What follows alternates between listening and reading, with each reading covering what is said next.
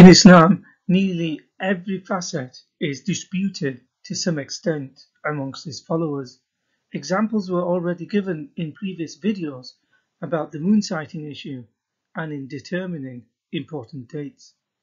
In this video, it will be shown even in relation to when to break the fast, there are disputes, with the majority of Muslims believing that the time to break it is at sunset. However, the Shia Muslims disagree and say it is at the night, a time after the sunset has passed completely. To understand this, attention needs to be turned towards the section of Quran 2187, which says, "Then complete the fast to the night."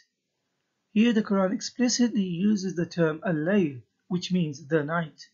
Notice it does not say the sunset, because if the Quran wanted to, it could have used the word al-maghrib instead to avoid any confusion, as this word is used in many other places in the Quran. Just as an example, Quran 70:40. The night is a time when there is no more sunlight in the sky. It is not when the sun is setting and it is still relatively bright. The Sunni Muslims disagree and say the night here is referring to as the sun is setting. The Shia Muslims take the verse upon face value and interpret night as the night in the literal sense. So from the Quranic instructions contained in the verses, they do not break the fast until after sunset by waiting a further 10 to 15 minutes when it is completely dark, and then they will break their fast. The Quranic verse uses the night, al-layl. The definite article al is used. Grammatically, it is used to mean something that is specific or particular. This is opposite to the indefinite, which means non-specific or general. So the Quran, by using the definite article, is denoting something that the reader knows exactly what is being referred to. So when using the noun the night, it assumes people reading or hearing it knows what it means. Most people, when they read or hear the night, understand the term to mean a period of darkness juxtapositioned in between the sunset and sunrise. This is the same whether in English or Arabic. People do not understand the word the night to mean the sunset. For that, the word al-maghrib is used instead. The Sunni and Shia Muslims differ on the definition of sunset. However, by using the 5 daily prayers as an indicator, the Sunni Muslims say the period for Maghrib or sunset prayers starts as the sun starts to decline and ends at the beginning of the night, where another prayer starts called the Isha prayer. For Shia Muslims, they argue here there is a clear distinction because within the 5 daily prayers there is a separate prayer for sunset and another one for the night. Also, they delay the Maghrib prayer, thereby allowing the Isha prayers to be performed one after another. However, on the details, there are disagreements even amongst the Sunni Muslim schools on the definition of Maghrib, for whom there are 4 major schools of jurisprudential schools. The Hanafi school, established by Abu Hanifa, has the largest following amongst the Sunni Muslims, approximately 1/3. They determine the end of Maghrib prayers when the yellow twilight in the sky has disappeared. According to an opinion in the Maliki school, established by Malik ibn Anas, and the Hanbali schools, the other prominent Sunni Muslim schools of jurisprudence, the prescribed time for Maghrib prayer ends when the red thread has disappeared from the sky. In an opinion of the Shafi school, the disappearance of the red thread marks the end of the period of necessity. At any rate, these times can be approximated by using the sun as a measure. When the sun has descended 12 degrees below the horizon, it is approximately equivalent to the disappearance of the red thread from the sky. Whichever way it is looked at, all of these definitions by these major schools of jurisprudence still break their fast before the night, because scientifically, the night is directly after what is called astronomical dusk.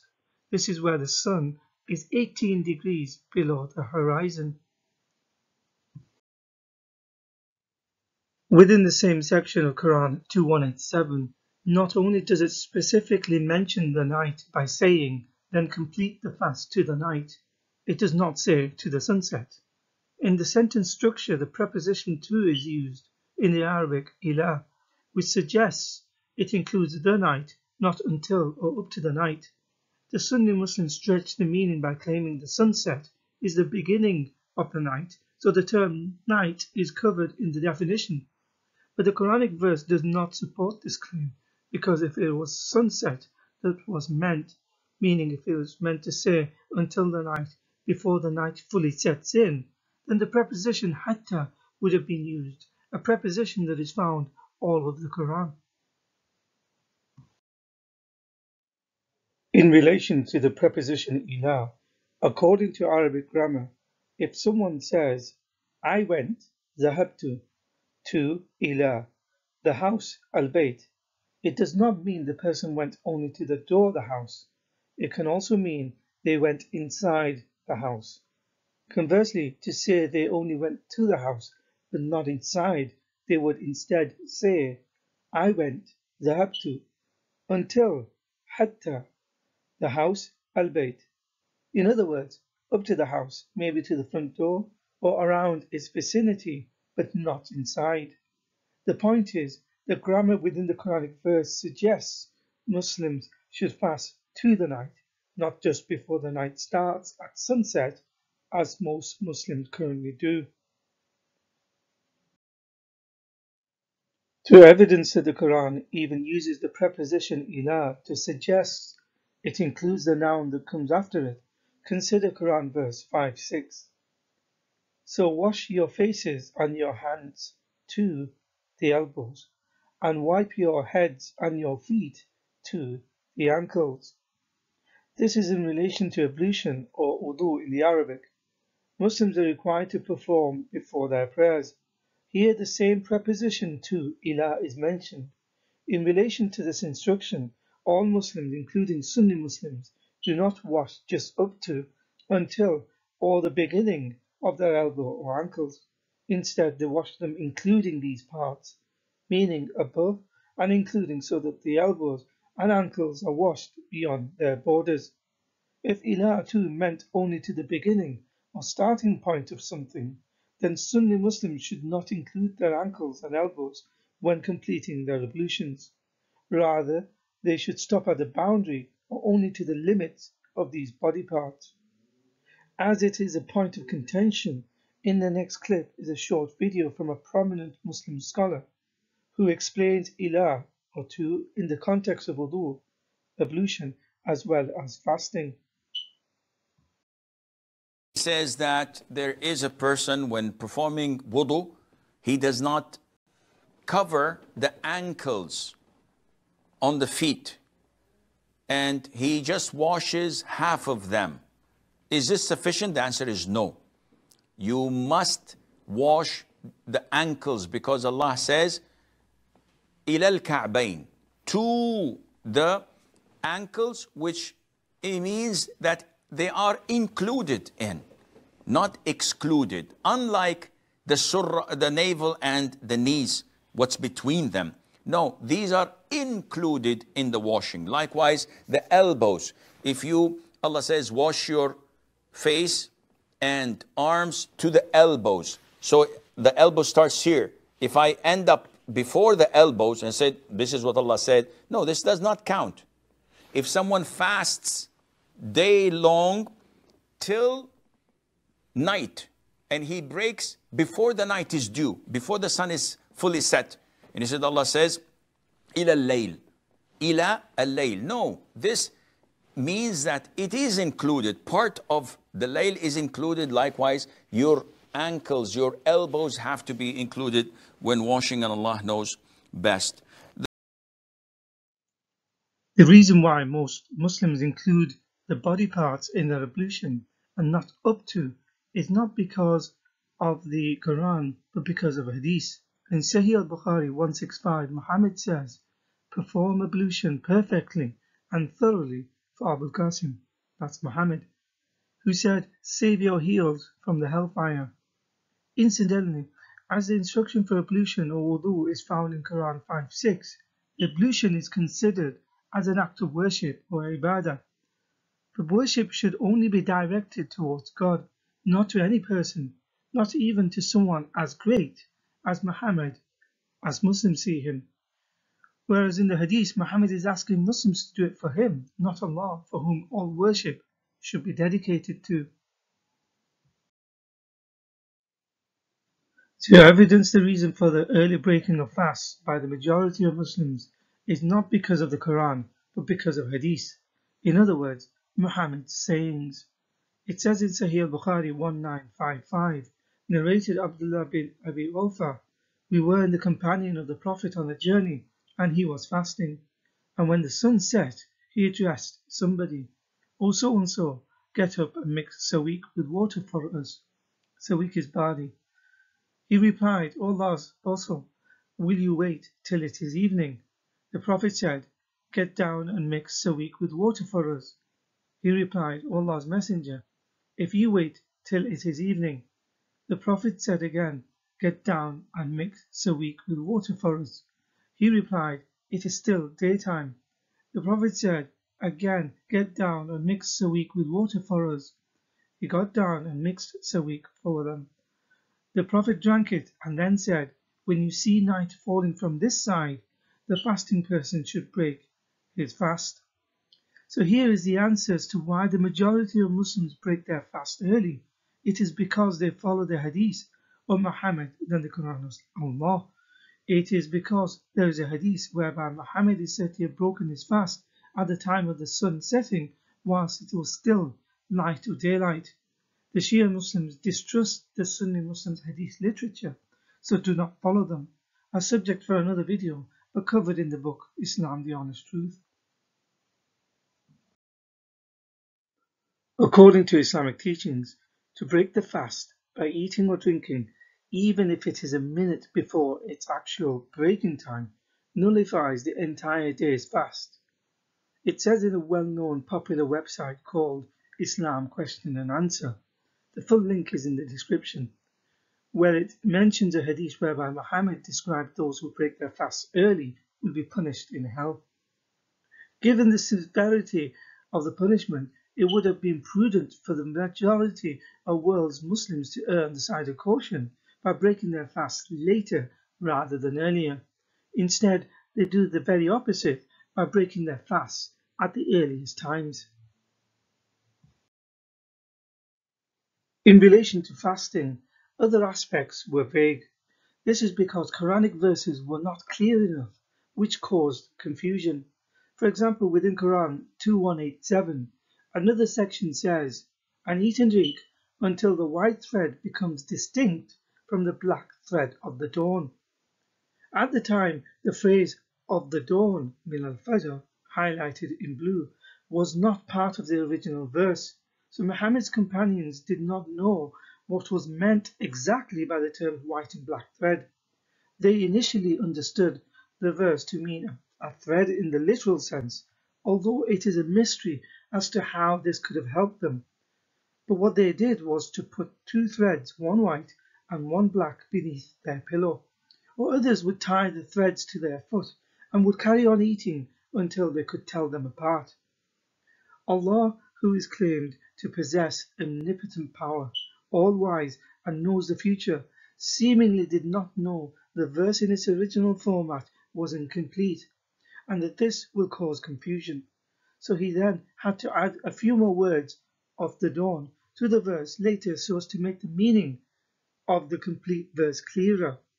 After these words were added, they then realized that what was meant by the white thread was the light of the dawn, the day, and what was meant by the black thread was the night. The following hadith explains this confusion. It is found in Sahih al-Bukhari 1917, narrated Sahal bin Saud, when the following verses were revealed, eat and drink until the white thread appears to you, distinct from the black thread, and of dawn was not revealed. Some people who intended to fast tied black and white threads to their legs and went on eating till they differentiated between the two. Allah then revealed the words of dawn, and it became clear that meant night and day. With all the confusion and disagreements amongst Muslims, it is evident the Quran is not clear and its verses are still open to interpretation. In Quran 5:15, it claims the Quran is a clear book, Mubin. However, the evidence suggests it quite clearly is not a clear book. Verses needed to be added due to confusions. In an earlier video, it was shown how verses were taken away, in other words, lost. At times they were forgotten, other times abrogated, changed, or in this video, open to interpretation. In Quran 3:7, it says that some of its verses are ambiguous, mutashabihat. So when the Quran says it is clear, as it does in 5:15, and then ambiguous, such as in 3:7, these are contradictory statements which are mutually exclusive and irreconcilable terminologies. The Quran cannot be both a clear book whilst it contains ambiguous verses. Quite evidently, its unclearness is a cause of major disagreements, differences in opinions, the need to produce many volumes of commentaries and interpretations, and has been the cause of infighting amongst Muslims since the very beginning of its existence. So in conclusion, in Islam, nearly every facet is disputed to some extent amongst its followers. In this video, it was shown in relation to when to break the fast.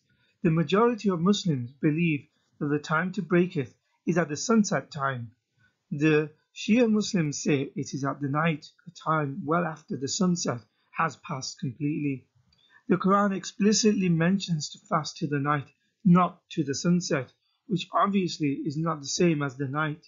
To avoid any confusion, disputes amongst Muslims and ambiguities, the Quran could have quite easily used words such as the sunset instead of the night, if that was what was meant. The grammar, context, and when reviewed in relation to other Quranic verses, the verses indicate the preposition to or ila means to include the noun that comes after, not until or up to, in which case the preposition hatta would have been used instead. So the Quran in its explicit verses, also in relation to other verses, and also the grammar suggests Muslims should fast to the night, not just before the night starts, as most currently do. Why Muslims break their fast early is because of Muhammad's saying found in the Hadith, not the Quran. Muhammad even instructs Muslims to perform acts of worship, such as the ablution, for his sake. However, any act of worship should be the sole reserve of God. The act of breaking a fast early, even if it is a minute too early, is considered a violation of the whole day's fast. The punishment is described as severe. So rather than err on the side of caution, most Muslims still end up breaking their fasts at the earliest possible time, which is at the sunset. There are disagreements not just amongst Sunni and Shia Muslims, but even amongst the major Sunni schools of jurisprudence on what the definition of sunset is. Quranic instructions were vague. It caused confusion. Muhammad's own companions misunderstood the meaning of white and black thread. Further words had to be added to the Quran to alleviate the confusion. Despite the claims made about the Quran being a clear book, the disagreements, infighting, and different interpretation of its verses show it is not a clear book.